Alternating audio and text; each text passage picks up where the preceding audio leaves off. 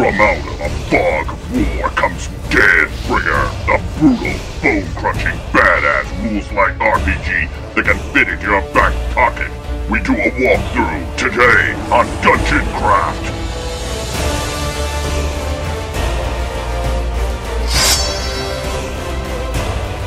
Welcome to Dungeoncraft. I'm Professor Dungeonmaster, and this channel is about running the ultimate game of D&D and other tabletop role-playing games. And I'm Deathbringer. Level up your game by subscribing and get my t-shirt below. For a long time, viewers and patrons have asked for my own house rules, and I am presenting them to you today. It is called Deathbringer, and I'm going to be reviewing the version that is on Drive-Thru RPG. The concept for this stripped-down version of Deathbringer comes from Hanker and Fernale over at Runehammer, who did the layout for this trifold, or difold as we call it, and you can open it up and it has all of the rules of the game and a character sheet on just 6 pages. So we're going to take a look at it today and help you decide if Deathbringer might be right for you. So what is Deathbringer? Well, it's a stripped down grim-dark version of the world's most popular tabletop role-playing game. It's not so much as a game as it is a kit. It's a toolbox of hacks and house rules used to create a faster-paced, grittier game. These rules can be used by themselves or as a patch for 5e or any OSR retro clone like Old School Essentials. You can think of Deathbringer as hamburger helper for your role-playing game, or the secret sauce on your RPG burger. So why is Deathbringer? I like the consistency of 5e, the concept that you roll a 20-sided die and you have to roll high. And it's very streamlined,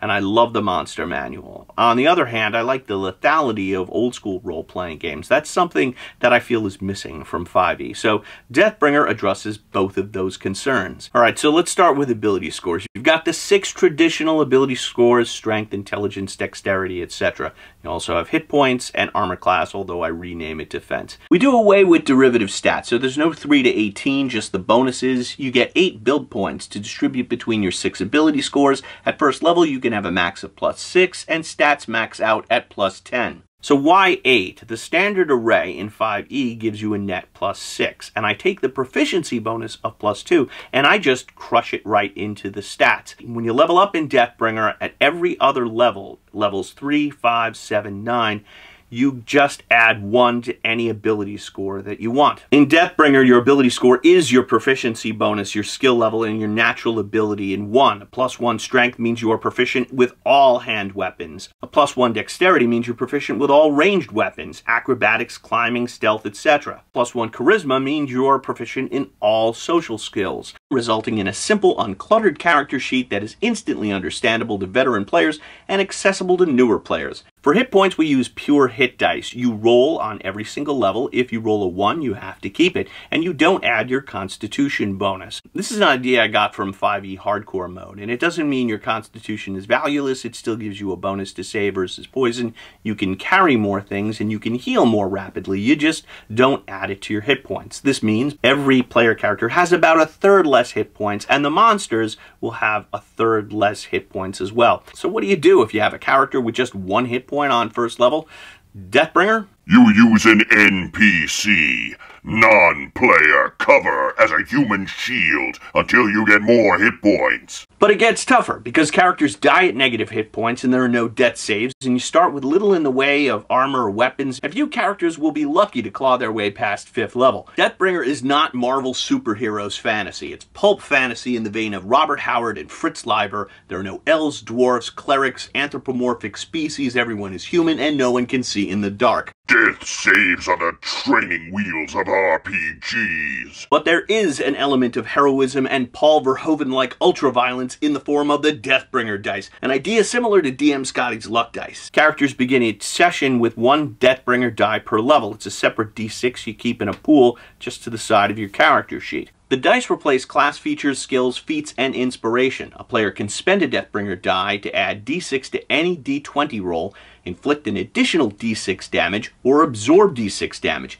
And you can use multiple Deathbringer dice in the same attack for massive damage or to pull off incredible stunts. You ever want to smite like a paladin but you can't because you're not a paladin? Ever have the opportunity to sneak up on a monster and backstab him like a rogue but you're not a rogue? Rage like a barbarian even though you're not a barbarian? Swing from a chandelier chandelier, make an improvised weapon. Deathbringer dice make all of that possible. You don't need a feat called Tavern Brawler to turn a mutton leg into a shiv. I actually write that in the introduction. Every character has a right to kill someone with a leg of mutton. This creates a lot more options for player characters. It allows your players to break out of that fence that is the character sheet. There is no, well, I can't do that because I'm not this class, I don't have this class feature.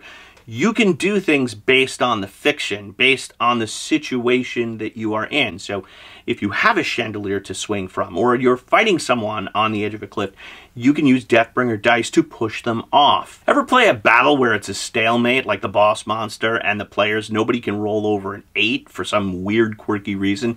Deathbringer dice can overcome that stalemate and allow you to hit that monster. Or do you ever have this experience where you finally hit the high armor class monster only to roll minimum damage? Well, now you can use a pile of Deathbringer dice. If you have 5 of them, you could just chuck 5 of them and do 20 extra hit points of damage. To create a character, you roll a random background and misery. No 10-page backstories here. So if you roll a 4 and a 7, you're an executioner who fled a scandal. Maybe you chopped off the wrong person's head by mistake. Or you could be a soldier who was ruined by vice, or a mercenary who survived a massacre. Deathbringer dice allow you to pretty much play a classless game, but a lot of people like classes, so I do include 5. Witch hunters can detect evil and cast protection from evil, and they can turn the undead, but they can't heal like clerics. Healing is done by the Plague Doctor, who can stitch wounds as well as make potions like Acid Splash and Sleep, and they're sort of like a combination between healer and mad scientist. Scoundrels or rogues, they get an advantage when they're doing things like picking locks or climbing walls. Deathbringers are fighters. They get to use Deathbringer dice to make extra attacks and become a whirlwind of death. The Grimscribe is the sorcerer, warlock, and wizard rolled into one. You start with your basic starting spells. There are no spell slots. You roll to cast. It's a 10 plus your intelligence bonus, and you need a 15 to save. If you roll a natural 1, you roll on the critical miscast table, and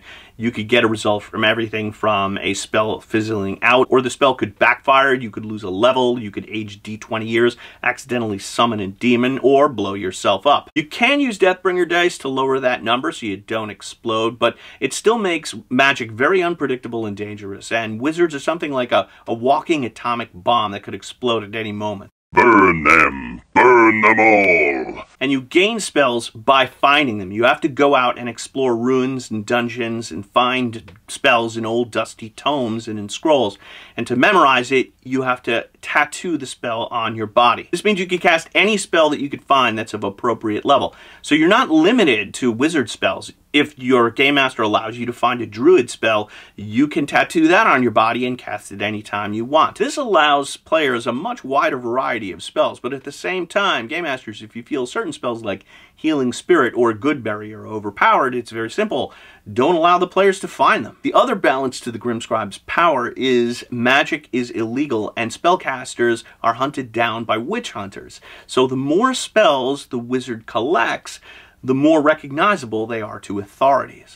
Combat is D6 group initiative rolled every round, and that makes things very unpredictable because, say, the player characters or the monsters might attack twice in a row. Alignment is replaced with corruption. Whenever a character does an evil deed, they gain 1 corruption point, and when they gain 10, they become a monster controlled by the DM as an NPC. Grimscribes also gain 1 corruption whenever they roll a natural 1 while spellcasting. So there's a built-in race against time before your wizard is going to be tempted to the dark side.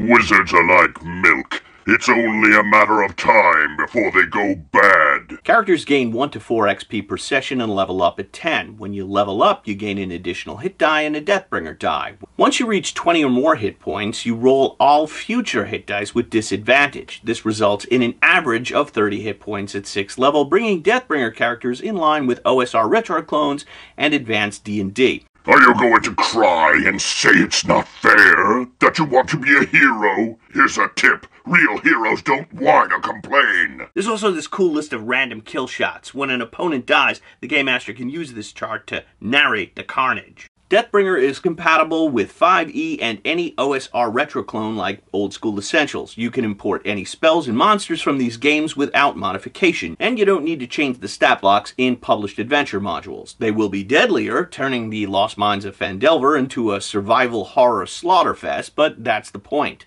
Bring it! The die vault also includes a miniature character sheet, but the package includes the larger character sheet as well. Deathbringer is available at Drive-Thru RPG and on my Patreon. Upper tier patrons get access to Deathbringer Deluxe, the extended version with additional critical miscast tables, mass combat rules, and 60 gory critical hit descriptions. Also available on Drive-Thru RPG is the Eldritch Hack, my rules-like Cthulhu game, including the terrifying scenario, Cloakhouse. Special thanks to Hanker and Fernale over at Runehammer for all the great work he did on Deathbringer. I hope you enjoy it, and you can check out more Dungeon Craft content over here. May all your rolls be 20s. At last, a game worthy of the name Deathbringer. I personally guarantee it's better than Dallas, the role-playing game. Yes, that really was a thing. Now get my game and my t-shirt and watch more Dungeon Craft.